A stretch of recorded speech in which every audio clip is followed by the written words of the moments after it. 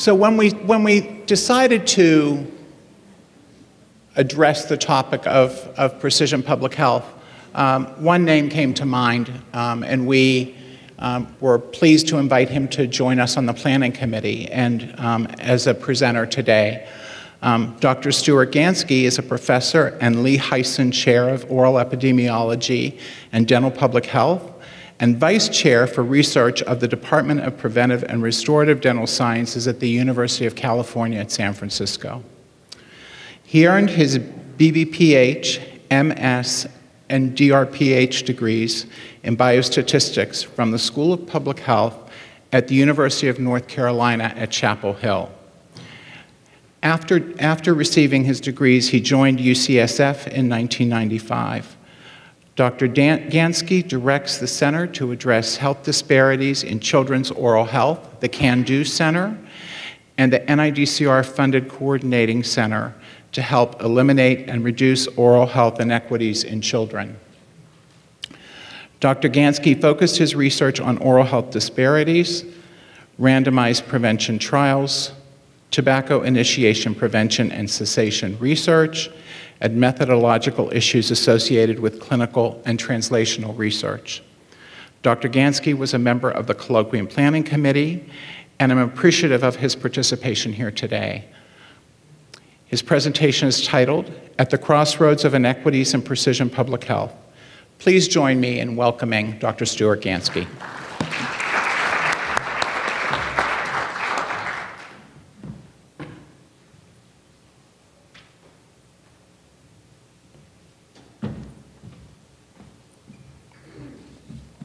Well, thank you, David, for that kind introduction, and thank you, everyone, for attending today. It's indeed a great pleasure to be here, but I have to say that I feel like I was kind of catfished a little bit. I was asked to help name people who would be good speakers and be able to talk on the topic, but didn't really think of myself as one of the people, and lo and behold, I sort of came onto the program. So I hope that I'm able to offer some new information for people. I think the initial poll that we did in the beginning, as was mentioned earlier, indicates that it is a new and evolving field, and so I think no one said that they are an expert, and I'm certainly not an expert, but I have had some experience with some of this. So again, thank you for being here today. Some of the work that I'm going to present is supported kindly by these NIH, NIDCR grants that we've had the privilege to have had over last couple decades, starting with the prior director of CAN-DO, Jane Weintraub, and Judith Barker, who came after her as director, and then myself, as well as some other projects. I do have some disclosures. I didn't know I had some disclosures until we submitted a paper which asked very specifics, and I realized that my brother works at a very large conglomerate, and it owns one division the conglomerate bought a company which provided a product that we were testing. So 3M is where my brother works, but he has no control over who gets in-kind donations or grants from them. And also, I'm going to be talking about an off-label use of fluoride varnish.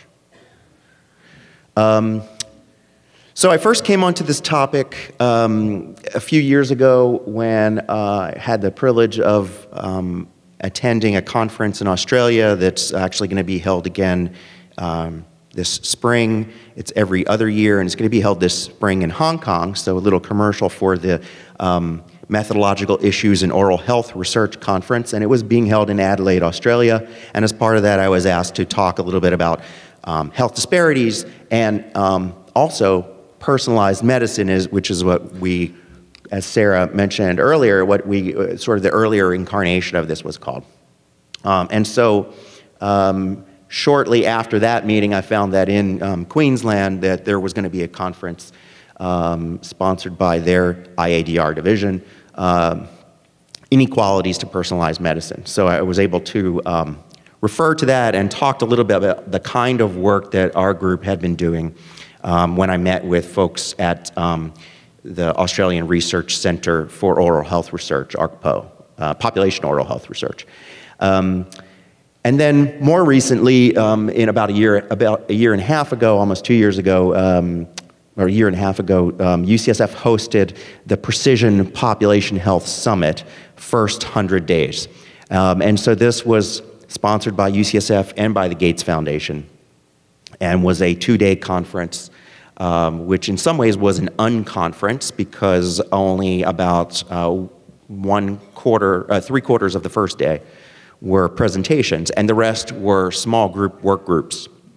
And it brought in experts from all over the world, from not just academia, but also industry. A very exciting conference, but I was only able to attend the first day because the second day we had an NIH site visit. So I missed all of the work. But it was very exciting, talking about the first 1,000 days of life, talking about the prenatal birth initiative, and trying to reduce infant mortality and increase health of children in the first 100 days of life. And so oral health has a component in that first 1,000 days, but it's not quite as large as some of the other health areas. So there were some fantastic speakers, and that's where I made a lot of suggestions to David for speakers and ideas and directions that we could potentially go. The roots of that conference came out of this seminal monograph from the National Academies or National Research Council towards precision medicine, and it was chaired by Chancellor Sue Desmond-Hellmann when she was chancellor at UCSF before she moved on to Gates, and Keith Yamamoto, and who was the vice chancellor for research at UCSF as one of the other panelists, but a very distinguished group of panelists. And UCSF does have a very large emphasis on precision medicine and the OME. And so for people who are interested, you can click on this video for the slides to see more about that. So from this National Academies framework or monograph, they came out with this framework of what they called a new taxonomy of health.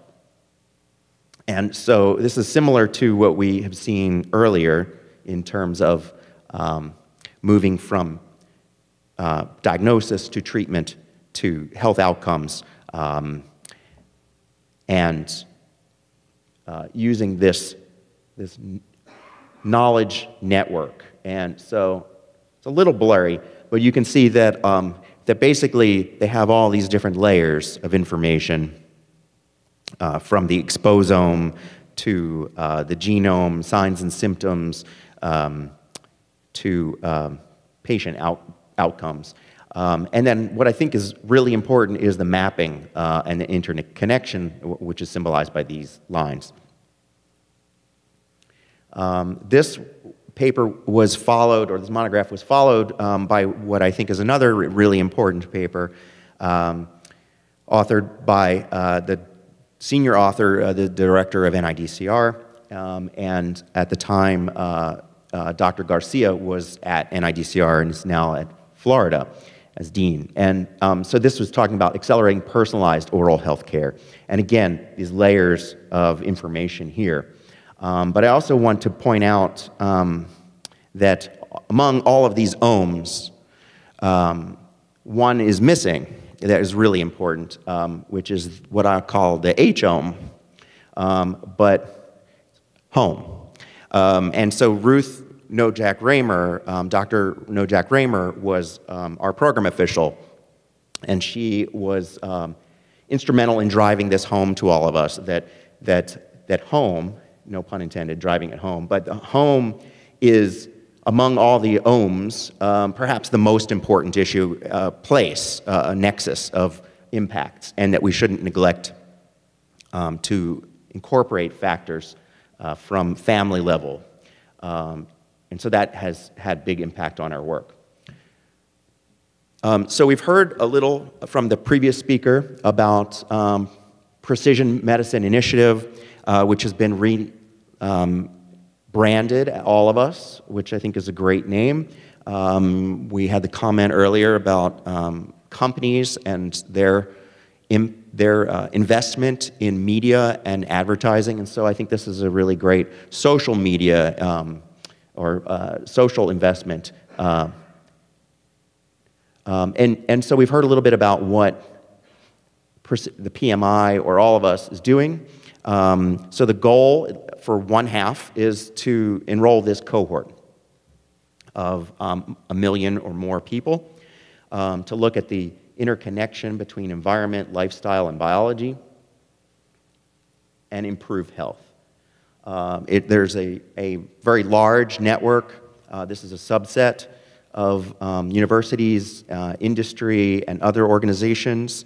So I highlight 2 of them here. One of them is San Ysidro Health Center, which is a federally qualified health center at the border. It was actually started by 3 nurses who were Mexican-American immigrants who saw that their community wasn't getting the right care, and they created a health center, which is now multi-site, giant operation, and has their brand new dental clinics. When we visited them when they opened, were state-of-the-art and better than the ones at UCSF in our school, and integrated with healthcare, and just a wonderful system. So we've done research with them for almost 2 decades now, about a decade and a half, I guess.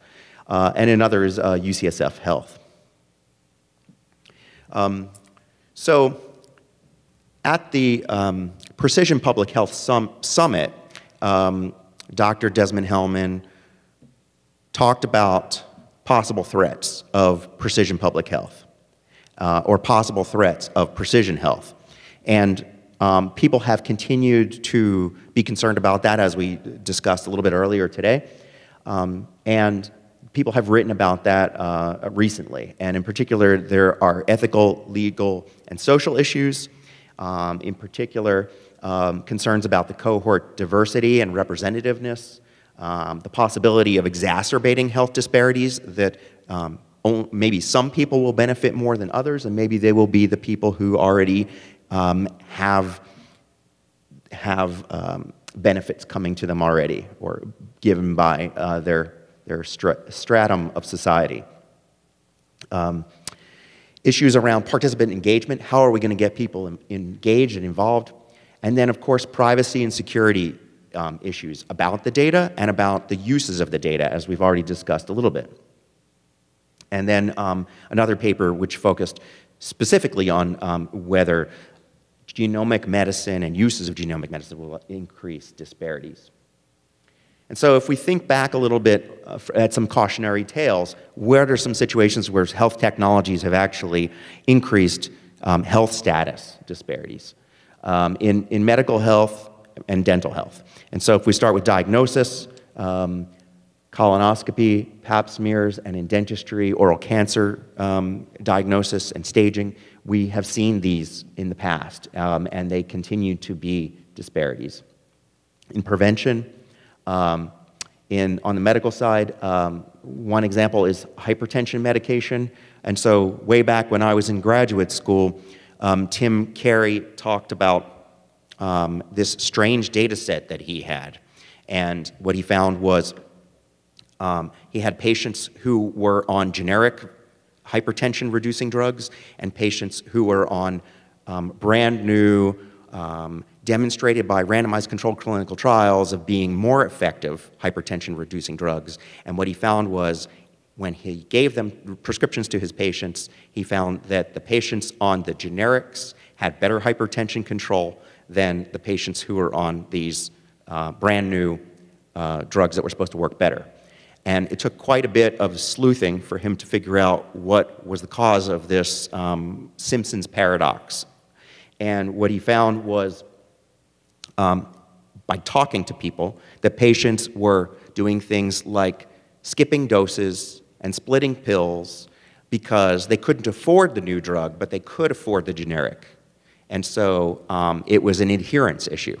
And so there sometimes are unintended consequences, and they can have giant ramifications. And so that's one example. And in terms of dentistry, where have technologies not been accepted universally or accepted by those who need it the most, dental sealants might be one area as well.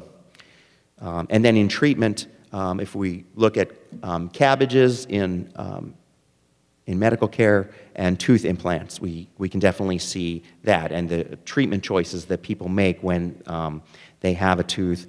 We could even put in root canal here, I think, versus extraction. So that we have this issue. We have this potential problem that there's this, we're really excited about this new technology, this new potential to advance health, but there are also some concerns. And so some folks have written about this and called it a Faustian bargain. And so again, a new technology can sometimes create more than it destroys, or it can do the reverse. And it's important to look at this. So given that we're in San Antonio and we're in the, Gunther Hotel, I thought, well, maybe we should think about this as a Johnsonian bargain. Because if people haven't seen yet, Robert Johnson recorded in room 414 of this hotel in 1936. He recorded blues songs, including the Crossroads Blues. And the mythology of the Crossroads Blues is that he went down to the crossroads and made a deal with the devil in order to become a great guitarist and be able to perform the wonderful music that he did and craft that music. So we now stand at the crossroads, and so Sarah and I did not coordinate our metaphors of roads and crossroads, but I'm glad that we both have 4 cardinal directions in ours. And so we have the opportunity to choose and to craft where things go. And early on in this process, at where we are now, we have the opportunity to have an impact. So as Dr. Desmond Hellman said at the Precision Population Summit, we have threats to these opportunities, but we have potential threats of increasing health disparities, but we can turn these threats into opportunities. And we could actually think about ways where we could reduce health disparities using some of these technologies. So now I want to talk a little bit more about all of us and some of the things that are being done to try to address some of the concerns we talked about earlier, which is representativeness and generalizability. And so all of us has this mobile unit. They travel around the country. So they are visiting lots of places. Just in November, December, they've been in Texas. They've been here, and maybe they should think about reaching out to their community and specific rebranding, and maybe it should be called All Y'all for Texas. But the idea is that they're going to where the people are, trying to engage them, trying to recruit them, trying to be engage them as members of the community to be part of this effort and not to be left out. And so they're visiting all over the Southwest this late fall, early winter. Some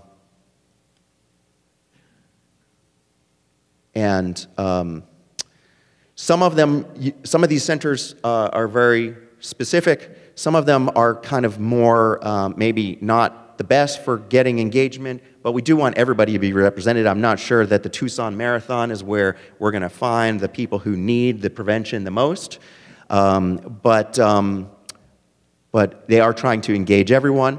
And then they've moved on to California, and one of the sites is San Isidro Health Center in the San Diego area. And then today, They are in Bakersfield, California. They're not at the Baskets Family Rodeo, but they're at the Maya Cinemas. And so they're going to where they think the people are that they want to try to engage. So they're making those efforts, and I should also point out, sorry, I covered up the button. There's a button on these web pages next to log in, I think it's probably about here, which says Espanol. So if you click on that button, everything then appears in Spanish. So again, trying to reach out to the communities in ways to engage them. So that's one side that's really important, which is getting the right cohorts, getting the data, getting the representativeness that we need. Another important part is the actual methodology. And so there are some concerns. So this recent paper talked about concerns that we have a two-tiered healthcare system. If we add omics, we're going to end up with a two-tiered personalized healthcare system. And that we need to be careful and we need to do things right. And from a methodology point of view, they also want to talk about the bias variance trade-off and cursive dimensionality. So when we're collecting all of this data, we're collecting, you know, a giant tidal wave of information. So the bias variance trade-off says that as we increase dimensionality, or the amount of information, right? So this is the variables, number of variables, that there's pros and cons. This is like a balance, and we want to choose something that's a balance between one of these two trade-offs. And so on the one hand, you could end up with models that reproduce really well. Maybe we put in all of this information, you know, 100,000 variables, and what we come out with is, let's use poverty. That's probably going to be a really robust model. But it's not telling us things that are novel or new or maybe going to move the needle. On the other hand, if we have too many variables, we might get decreased precision. We might have a model that is unstable. We might have a model that doesn't hold up when you add more information to it. And so it's really important to get that balance right. There are sources of variability from both noise and true biological heterogeneity. And so noise would come from things like sampling variation, measurement error, and those sorts of things. True heterogeneity would come from actual variability in people's genes and from other sources. And then really, I think the most important thing is to validate these models both internally and externally with all of the right groups of people that we want to have involved. And so I have a very simplistic example to illustrate what I mean when I say validate and why it's important. And so here we only have two dimensions. So we have some made-up data of a predictor and a response, and we can fit a regression model to that. We can also fit, and I've seen a student researcher do something very similar to this, the maximal degree polynomial possible for the number of data points that you have. We could also fit this line to it. Hey, the R squared, it's better. Let's use that one. R square of 1. That's great. But the problem is the bias variance trade-off. When you add another data point here, that data point does not fit this well at all. So hopefully that helps illustrate what's a little more complicated than that, but it gives you an example of what I'm talking about when I'm saying why it's important to validate and what that trade-off is. So this slide, I was going to change the title here, but I decided not to make a point. So this same slide I used when I was talking about knowledge discovery and data mining. Then the buzzword became machine learning, and then deep learning, and BD to K, or big data to knowledge. And I'm not saying that everything is the same and we change the title, but there's a lot of the same things that apply to all of these new technologies that try to guide us based on a big tidal wave of information.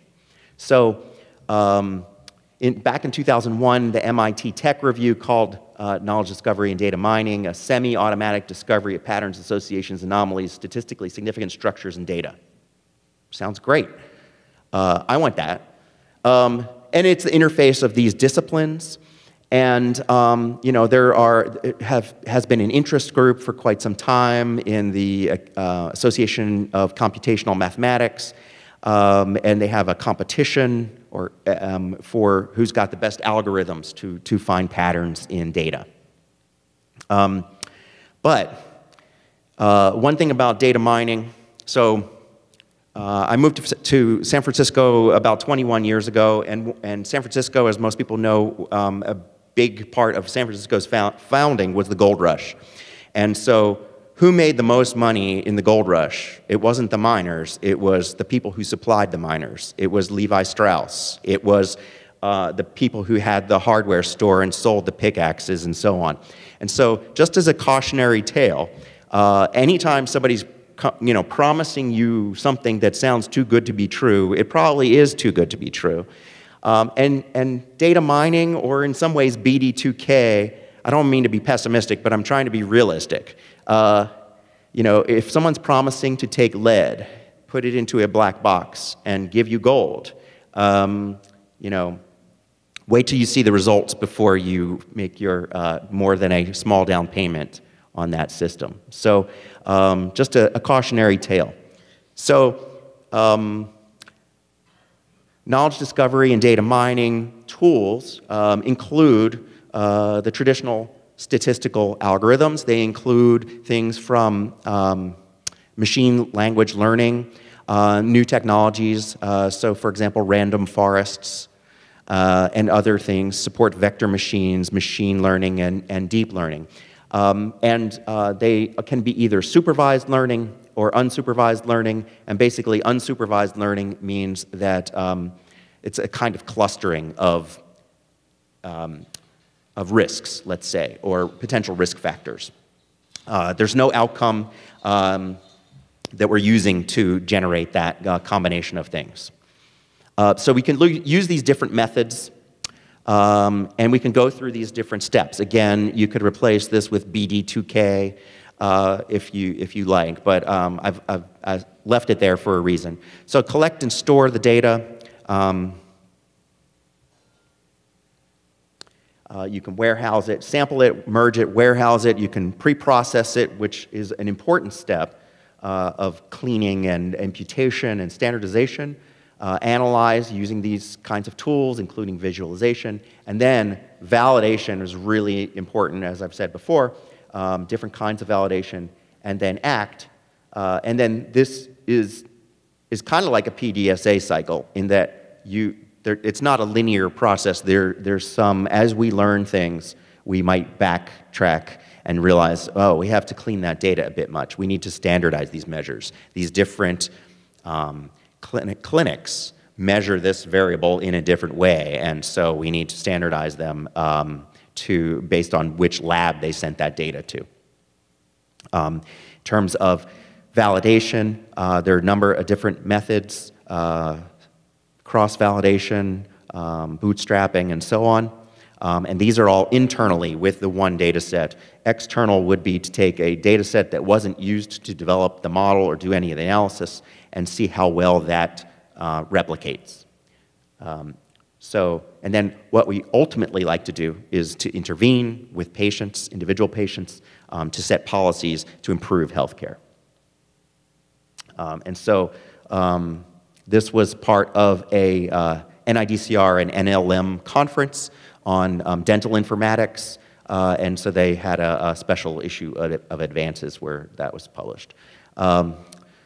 So the other thing I want to talk about is data quality, garbage in, garbage out. I could probably have done my whole talk with a whole set of Dilbert slides. This one talks about, knowing that the data is bad, but using it anyway, which is not a good idea, not a good thing to do. And so some variables we know are going to be important, but we may not be able to get a good measure of them, and it may not be worth going through it. So we need to make sure that we have good data going in. I also put in this slide. This is specific to artificial neural net models, but I think it also applies in a lot of ways to BD2K kinds of data and the kinds of issues that may come up with overfitting, lack of validation, having things that don't, not actually looking at, say, a simple regression model as a competitor and see how well this does, or a simple standard kind of model and seeing how well it does. I should also point out that the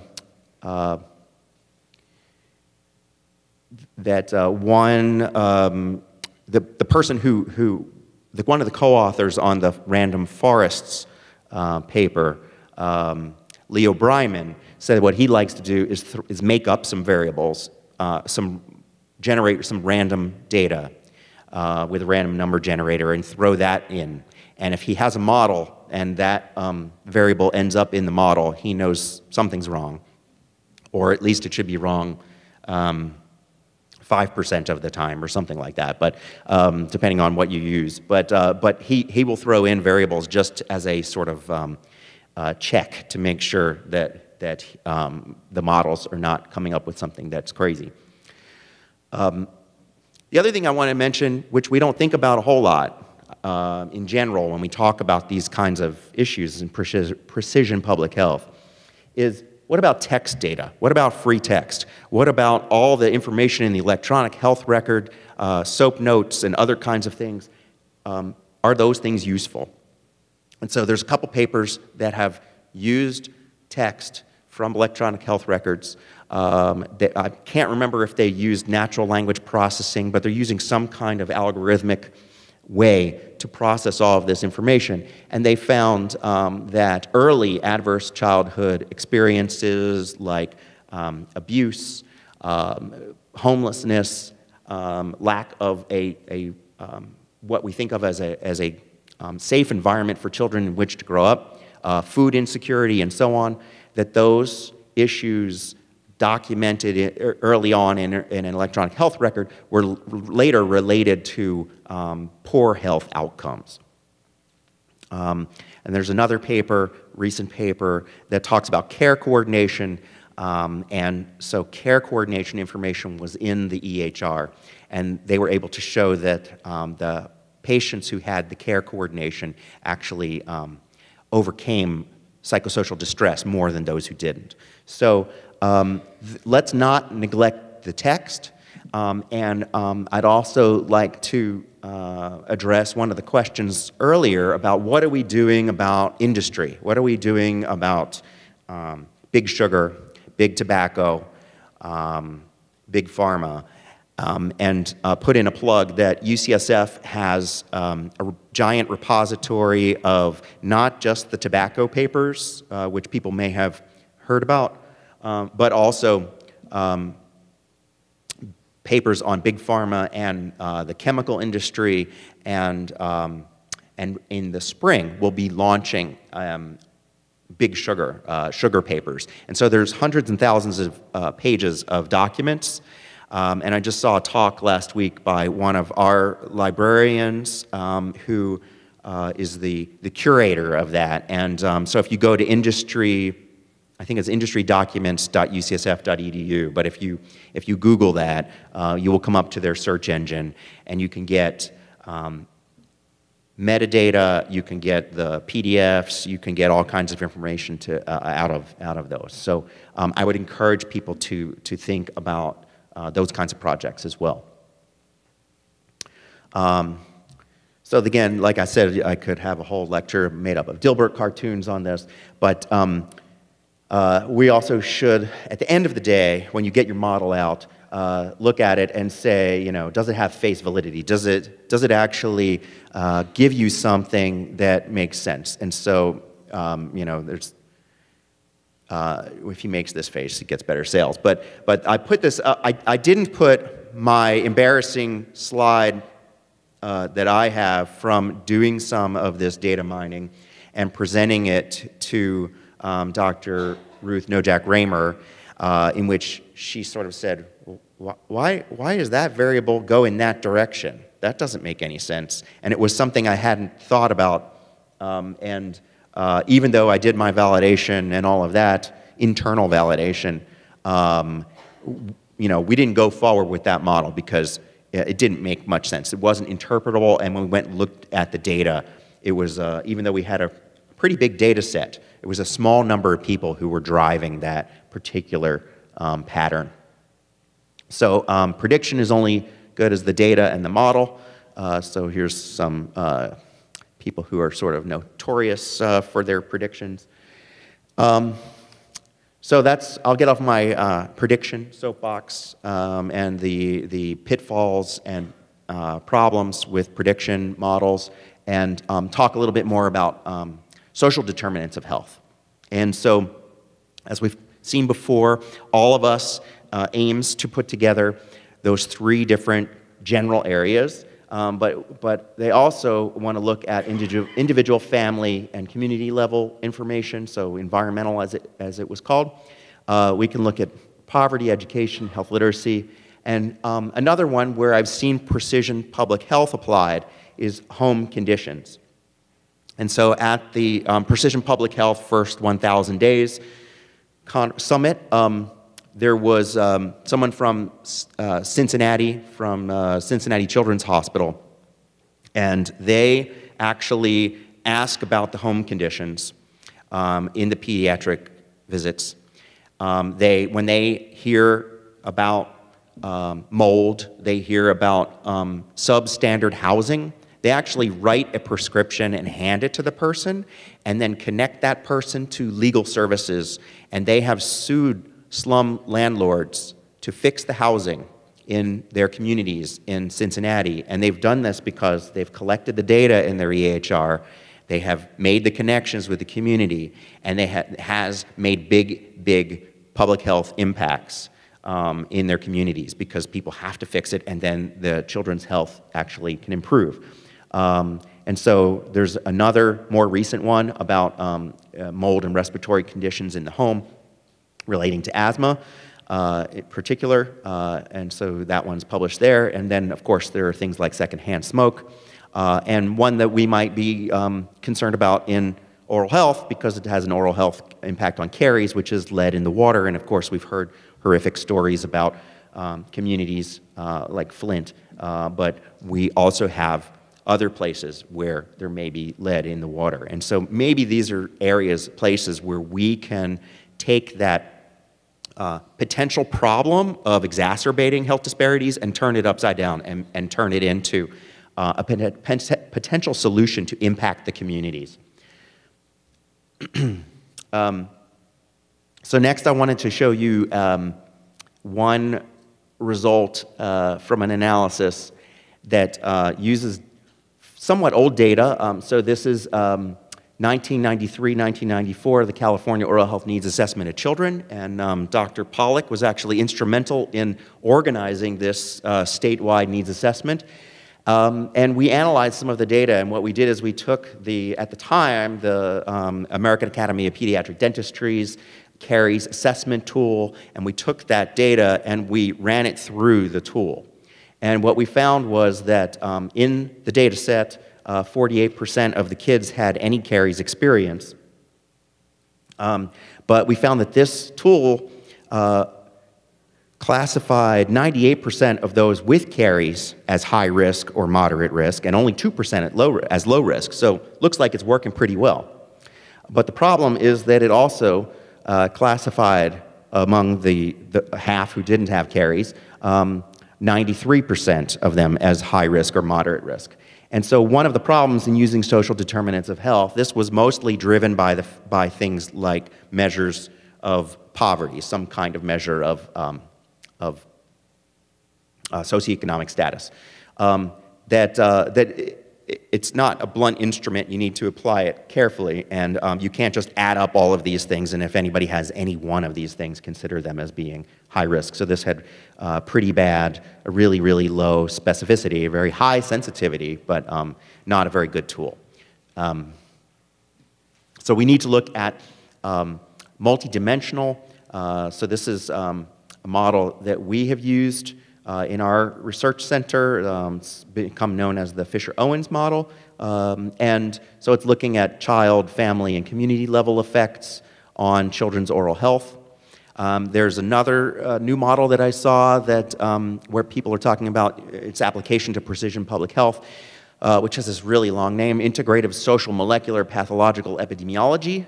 It's a new field, burgeoning field of combining social epidemiology with molecular pathological epidemiology. And so I refer people who are interested to this paper. It's kind of an interesting paper about melding those two disciplines together, or subdisciplines. And then in our research center, we've had some work in metagenomics. My colleague Ling Zhan has looked at antibiotic peptide clusters of mutans streptococci with children with caries and without caries, and seen patterns of particular genes that have more expression in kids with caries. I have a colleague, Jing Cheng, who's done work on developing mediation models. So she's developed the tools for mediation modeling. And so one example where she's used that has been in John Featherstone's caries assessment by management by risk assessment trial, where in the original trial we saw a strong association between the intervention and caries risk, but only a modest and not statistically significant relationship to the dental outcome. And so the question was, well, this is the mechanism of action through changing caries risk. So how does this work? So she developed these mediation models for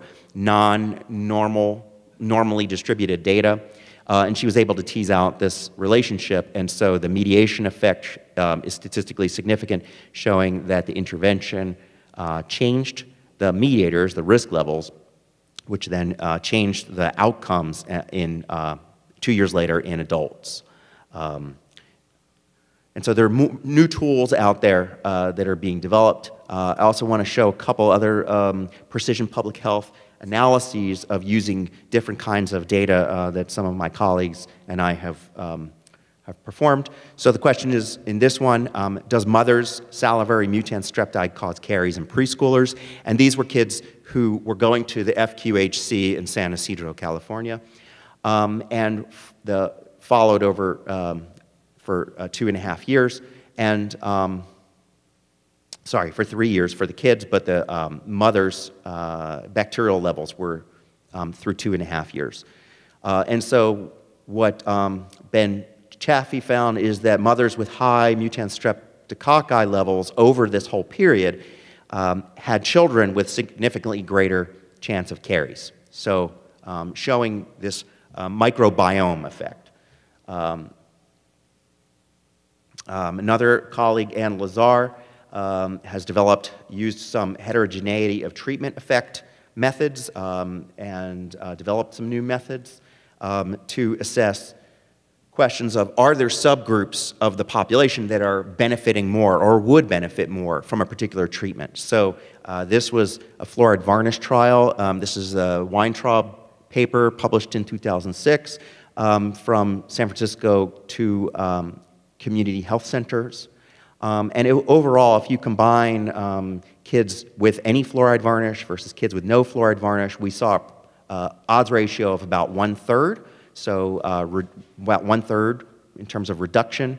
But what was seen here is that kids with more baseline mutans, so this is their baseline mutans levels, the more mutans they had, the more effective the fluoride varnish was, and the more benefit they got. So if you look at this green line is around 1/3. So this is the benefit, the additional benefit, if by targeting to those kids. So next, I wanted to talk a little bit more about social determinants of health.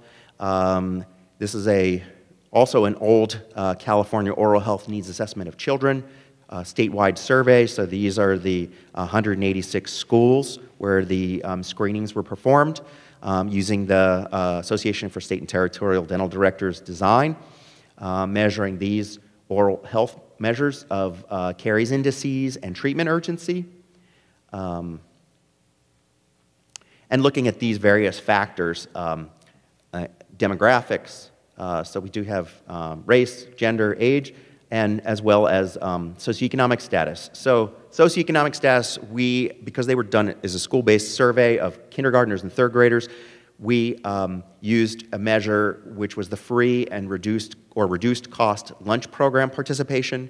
So we had both for the individual student, but we also had what was the percent of kids at that school. So among the 186 schools, what's the percent of kids at that school? And then we had something, the California Academic Performance Index, which was a measure, a rank score 1 to 10 of how good the school is. And then we had a measure of acculturation, which was at the school level. So this is showing the percent of kids with rampant caries by race. So the Hispanic kids had the highest percentage, and this is versus the non-Hispanic whites as the reference.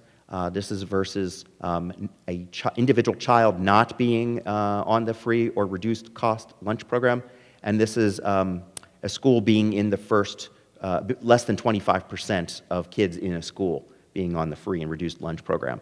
So we can see the Hispanic kids, as I said, had the highest among the different races and ethnicities, that being on the free reduced lunch program was an important impact for an individual kid. But even more important was the community factor, the school level effect. So if you were not on it, but you were in a school, regardless of whether you personally were on it or not, if you were in a school that had 75% or more of the kids on the free and reduced lunch program, you had higher than your race than the highest race ethnicity, higher than the individual level. So the community impacts can matter and can make a big impact there. But we should also think beyond the income. And so in this paper, using the same data set, Dr. Gloria Mejia, who's back in Adelaide, Australia, now looked at the percent of English language learners at each school. And so we didn't see any effect using these health disparity indices. We didn't see any statistically significant effect. All of these confidence intervals cross 0.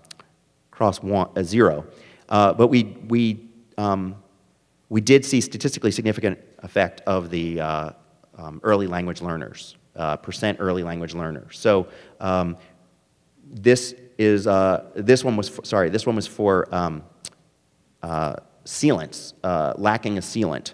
So we saw language as being a big impact. So we shouldn't just look at the income.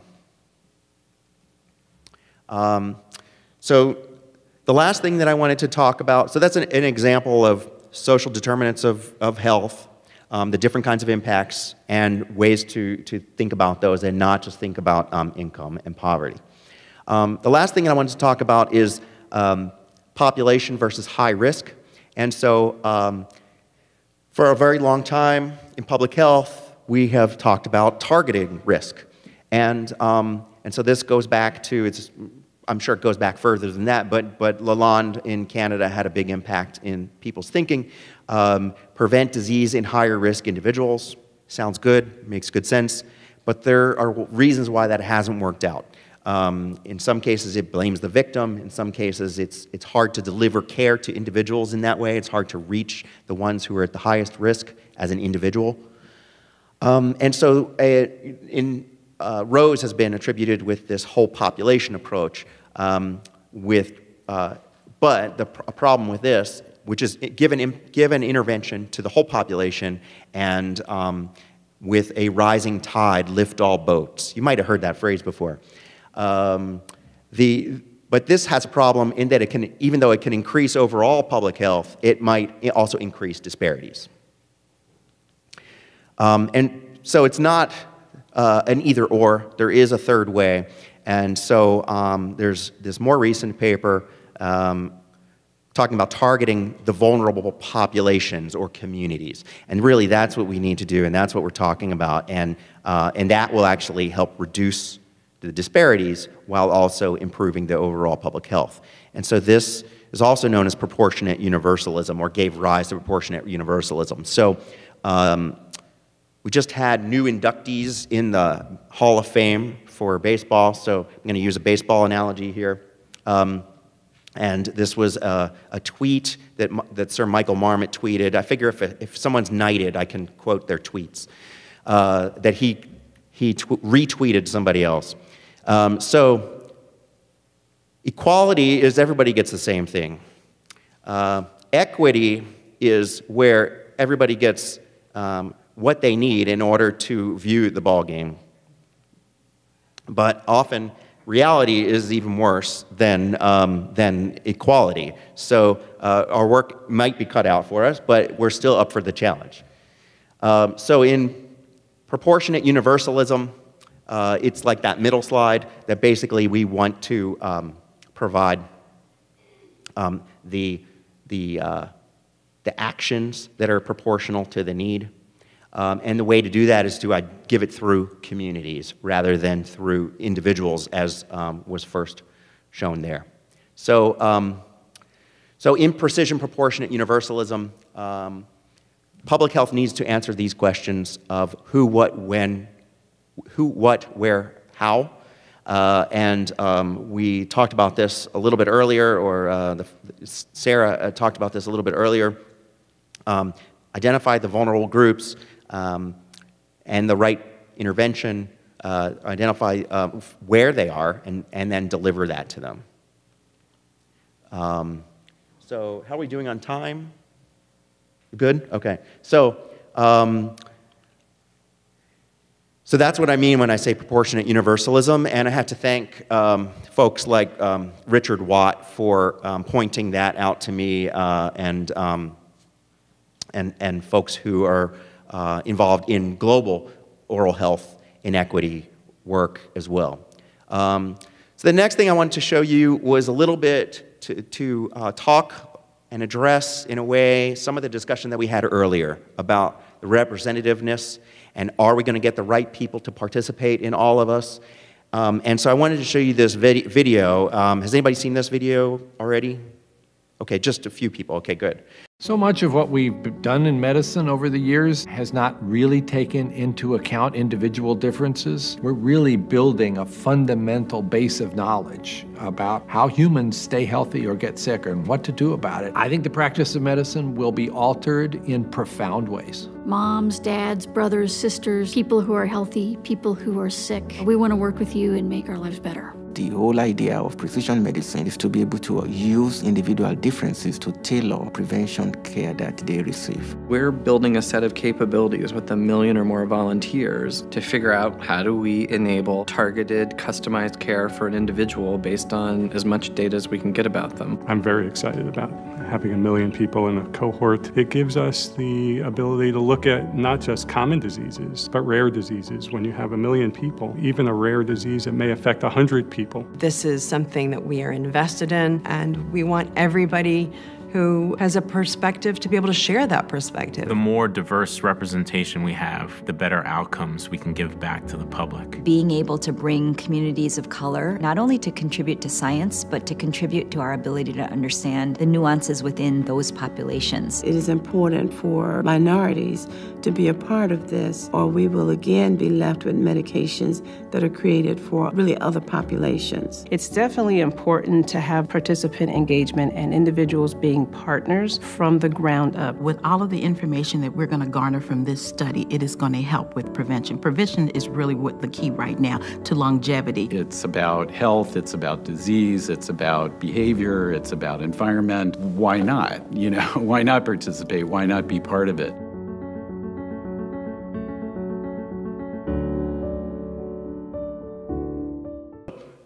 the organizers are aware of the issues. They're visiting the places. Their goals are laudable, but the real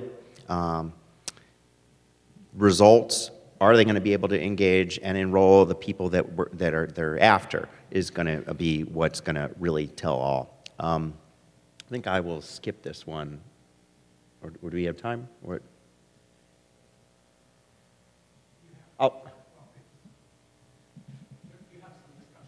Okay, so I'll show this one also, and the reason I wanted to show this, I think it's also, this one is a very powerful video, and I think this gets into some of the issues about the marketing, and that we don't do as good a job as in marketing as big sugar and big tobacco and so on. And this is a little bit old, from 2013. It's not necessarily public health, it's more precision medicine, but I think it's really powerful. And if we think about how do we make changes, we tell stories of individuals. We engage legislators and funders and sponsors with stories of individuals who will be impacted and will be benefited from this kind of work. And so I think this is a really great example of that kind of material. This is Georgia. She's not a Caucasian female aged 5 to 9. She's not the sum of a stack of pages in a clipboard or a PDF. She's not just the only child born at precisely the strike of midnight on July 5th. Because she is not a number. She is Georgia. The daughter of Theodore and Sylvia. She likes to finger paint, and her best friend Sarah, and having tea parties with her dog Senior Crumbles. Someday, 20 years from now, 25, maybe 30, she has a slight chance of developing triple-negative breast cancer, which is a nasty name for a nasty disease. It's only a slight chance, and it's 20 years away, but for us, that's too much.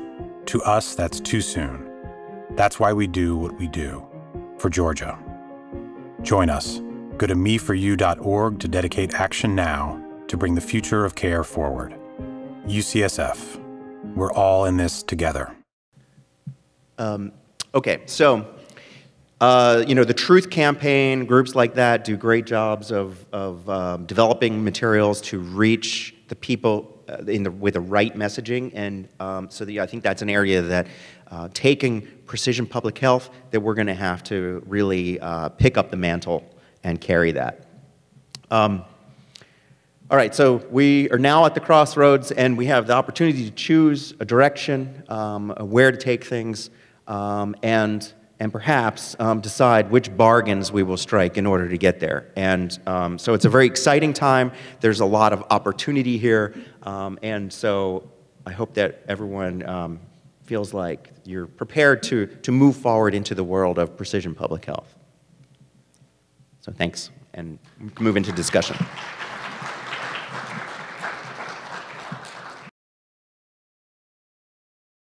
Dental sealants, right? Yeah, actually there were two separate studies. So one had measurements in moms and kids, and the other one had only measurements in kids and had the fluoride varnish. So sort of on a limited basis, reflecting on my understanding of the literature, I thought that we had come a ways to talk about transmissible infectious diseases, and tooth decay in children was an example. And yet, in the dental literature, we have people writing about non-communicable diseases, and they call it, as an example, dental caries. So I guess I'm interested in, if we want to solve a problem, then we have to come to some agreement in defining the problem. And if there really is transmissible of an infectious disease between caregiver and newborn infant, then why don't we brand eradicate tooth decay as if we eradicate other infectious diseases? What do you think? Yeah, so that's an interesting question. I've heard some folks respond and say that caries is both a communicable, transmissible communicable disease and a non-communicable disease. And you sort of scratch your head and say, well, how can it be both? It seems like an either or. And so I think what they do is divide up caries into how you first get it, which is transmission of bacteria, versus the lifelong process once you have it, and that is a chronic disease. So I think the issue is that we went away from using the general term chronic disease for a whole slew of diseases to non-communicable diseases, which might be the terminology from the World Health Organization. I'm not exactly sure.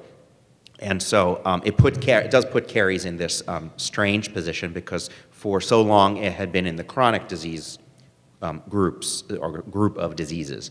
But there's definitely a transmissible component to it. I'm not sure. I think that some people have been I guess it depends on, in some ways, on the age of the patients that you focus on. So when you're talking about kids, we often will talk about it more as a communicable disease. And in adults, I think people refer to it as a non-communicable disease. I know that there has been work to try to develop a caries vaccine. There's been work to try to develop the bacterial profile of bacteria that are responsible. There have been, studies that have tried to do, say, genetic fingerprinting of specific strains of specific bacteria, and that work continues, particularly with the microbiome. So I think that having the microbiome and the work in that area opens up more avenues to delve deeper into it. But I think that it's not as simple as we once thought it was. I think that's, simply saying that you have a certain number of bacteria isn't both necessary and sufficient conditions for developing caries. So, yeah, we're still working on that, I think. Stuart, if I could, I've got a mic in front of me, so I'm going to use it. Thank you for your presentation. I have to say that because we're colleagues at UCSF. No, it was really great.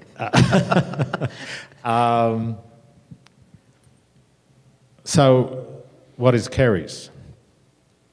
You showed a slide that distinguished by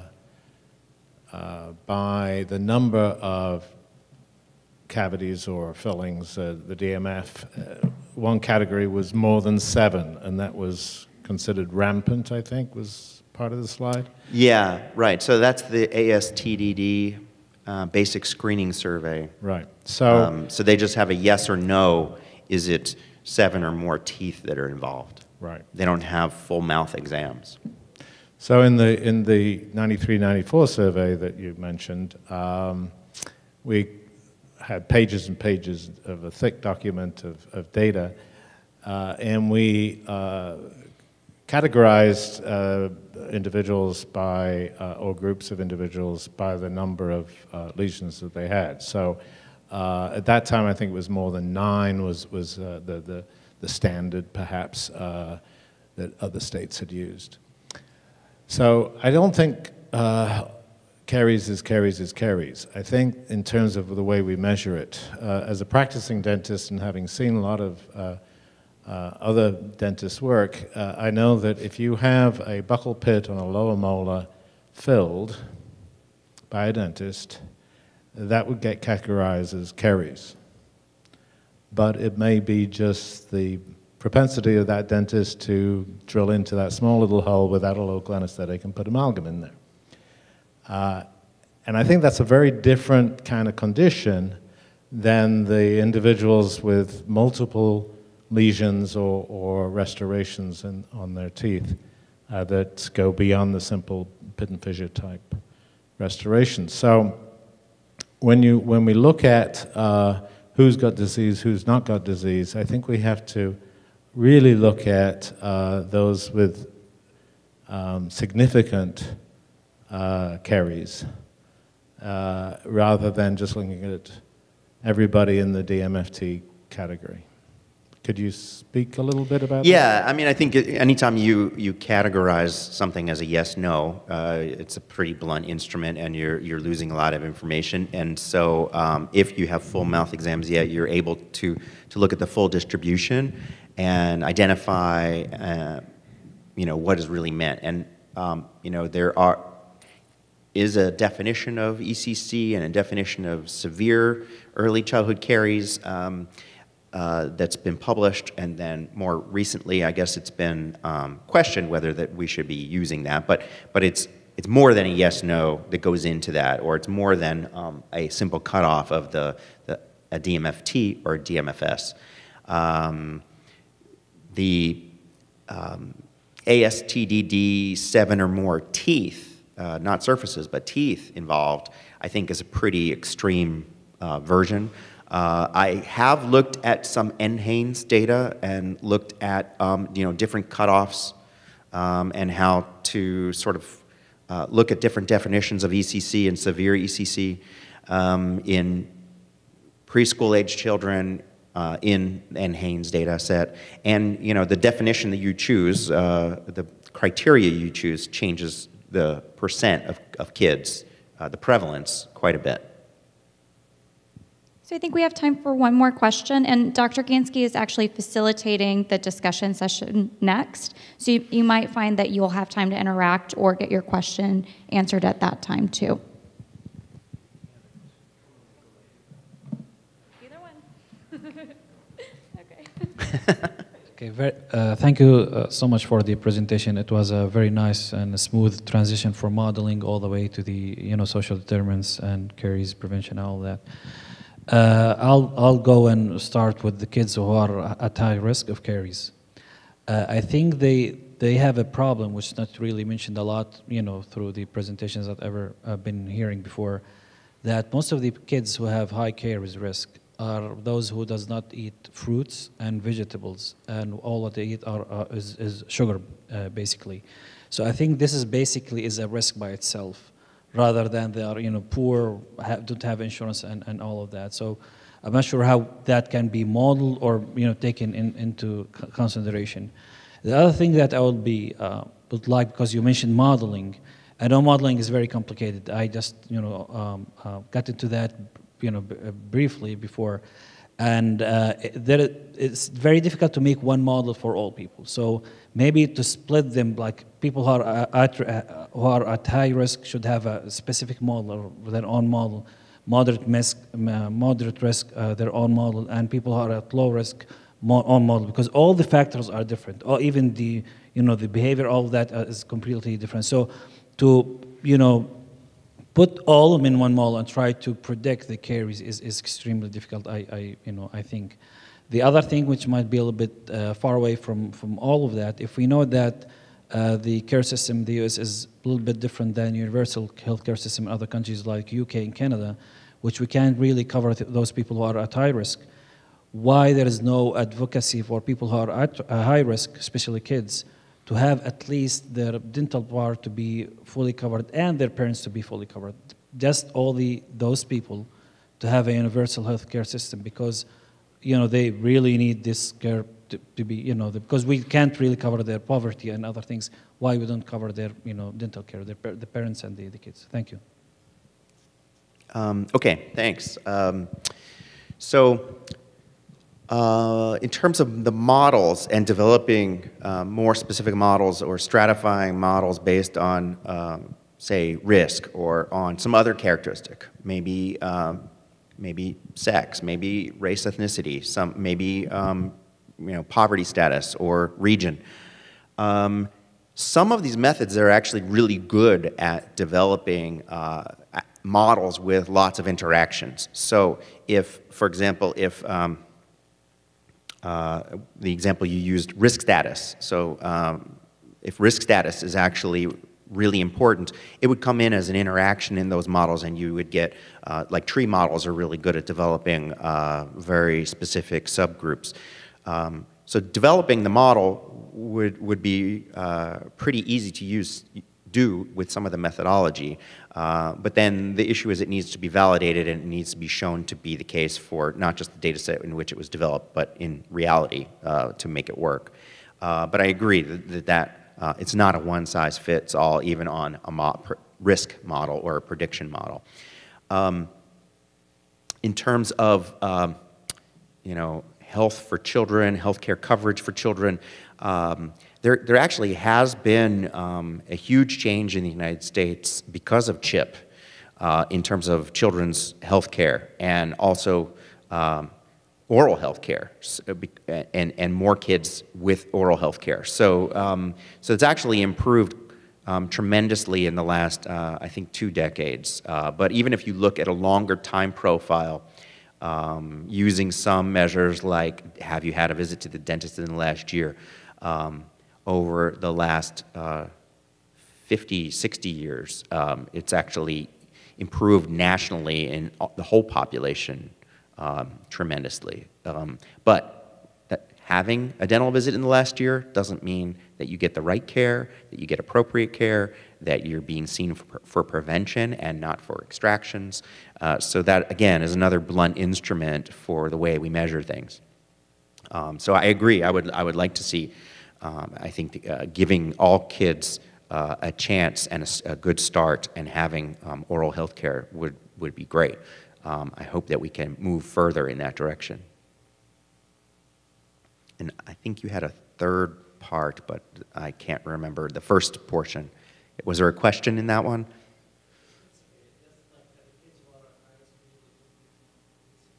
Oh, sorry, yeah, right, so nutrition.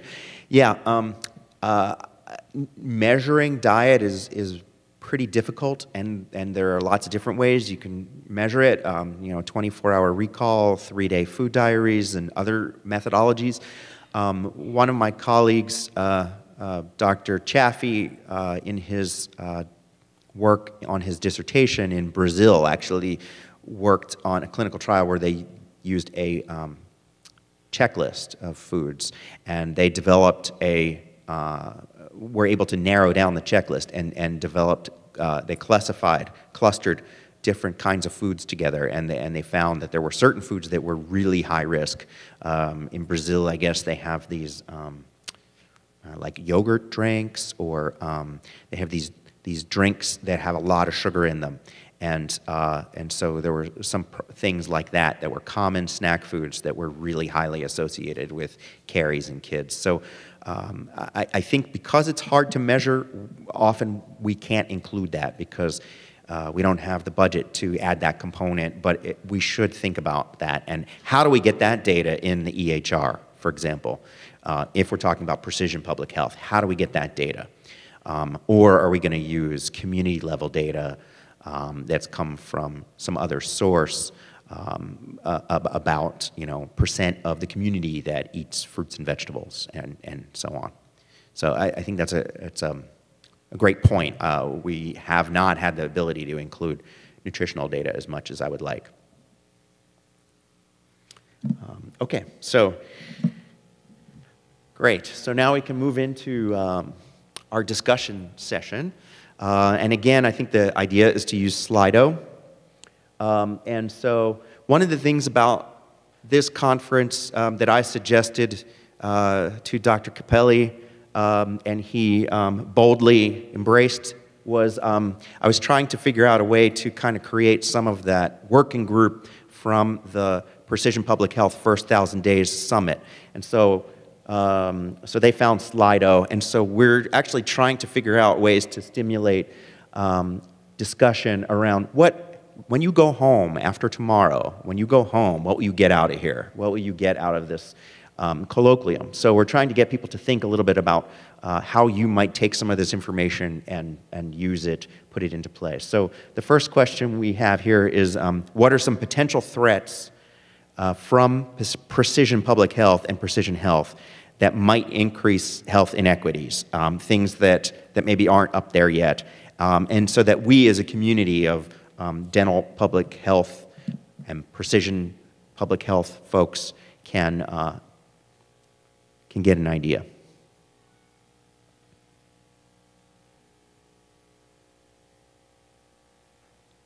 like that. We have 2 people who responded, but we had 3 answers.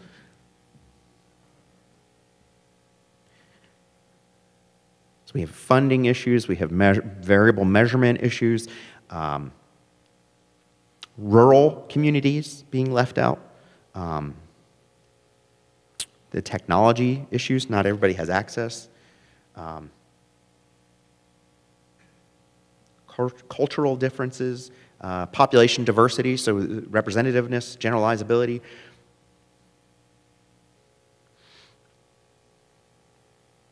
We have groups that are maybe just really, really difficult to get at, no matter what we do.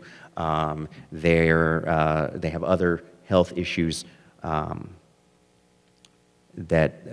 other issues in their life, like maybe shelter, food, housing, those sorts of things that they're not even thinking about health at this point. Inaccurate interpretations, we have issues of security, data security, discrimination.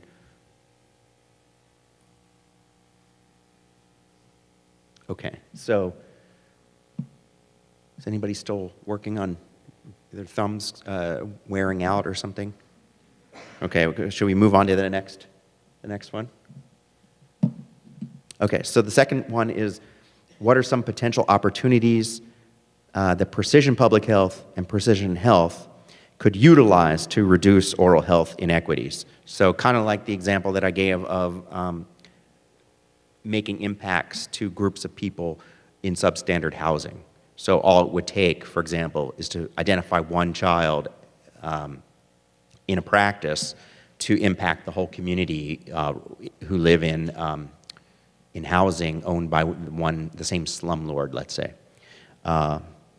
What are some other sort of thinking outside the box kinds of ideas?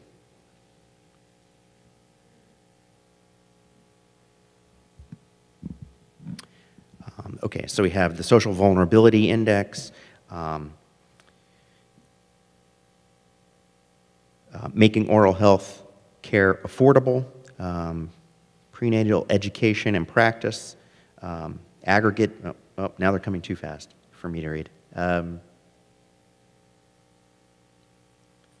Aggregate data analysis for lobbying for change of policies and funding. Targeting intervention to those in most need. Facilitating communities' benefit. Workforce development.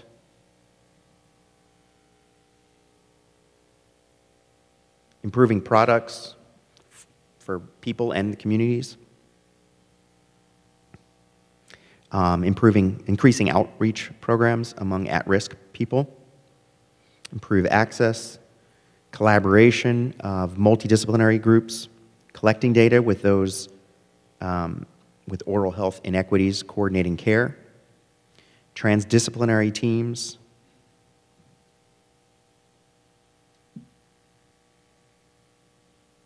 and adapting prevention measures to the need of each. Garnering community advocates to solicit resources for meaningful evidence-based initiatives, looking at psychological components of patients in different populations. Great. Thanks, everybody. So I think we have time for one more. So the last one is, what are some ways that you might incorporate the idea of proportionate universalism into your organization?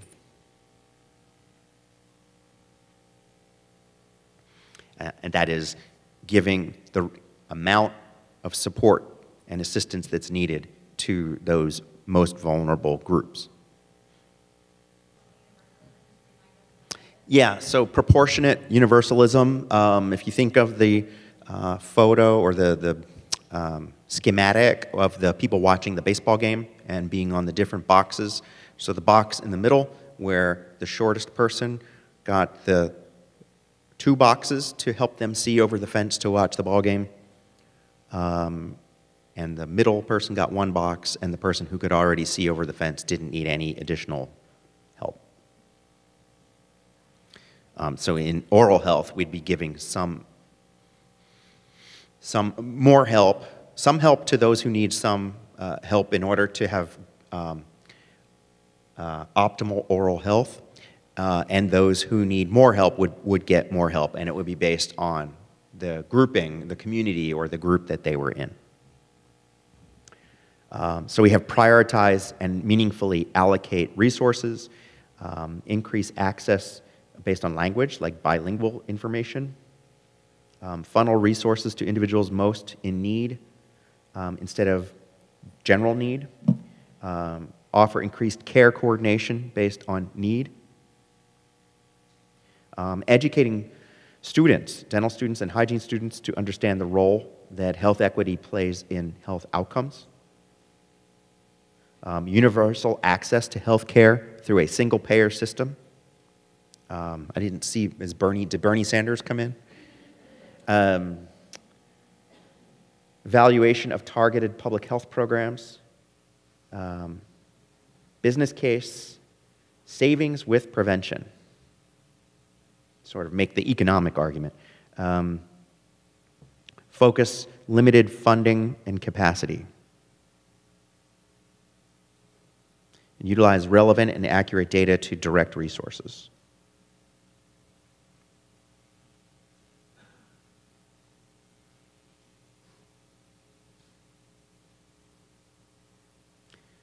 Identify the need accurately to scale appropriately for increased equity.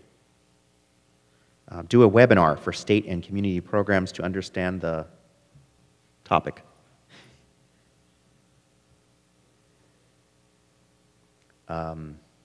Dental school curricula doesn't lend itself well to this important subject domain. Yeah, so we might think about ways to incorporate this into the curriculum.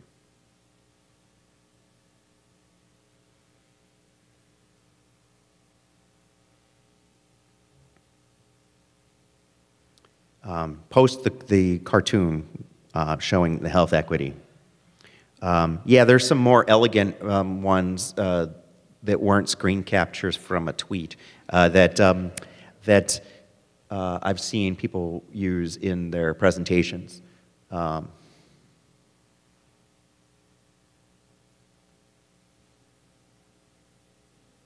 okay, sorry, I forgot there were 4 questions. So we have one final question. And so what are some potential family, community, state, and regional measures that might be used in precision dental public health to identify disease or improve health?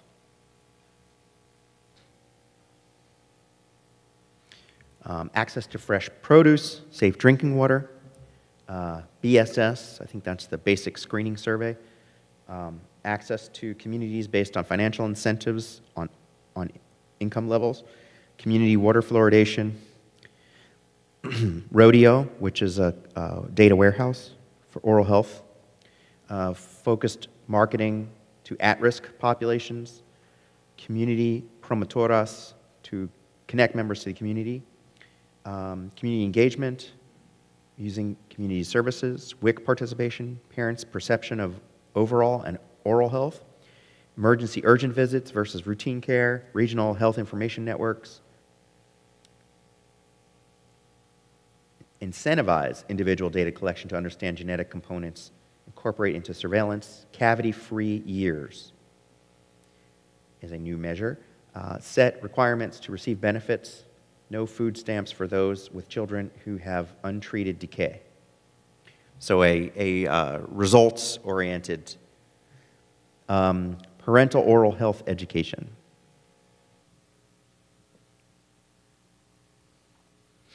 Complex measures of inequality in biomarkers. Food bank. Creating stakeholders and active community groups. Emphasis on community-based preventive services. Okay, so This was a bit of an experiment. Hopefully, I'm sure that the team will evaluate or ask you for your opinion on whether you like this at the end of the colloquium.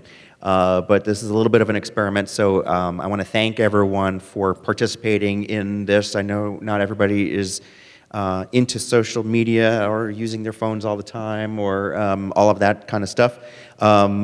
But we thought it was a way to try to address some of the issues from the last year's colloquium where people felt like the discussion time was too short and not everyone got to be heard. So we felt like this would be a way for people to be able to express their opinions, ask their questions, and for everybody in our group to also be able to see them.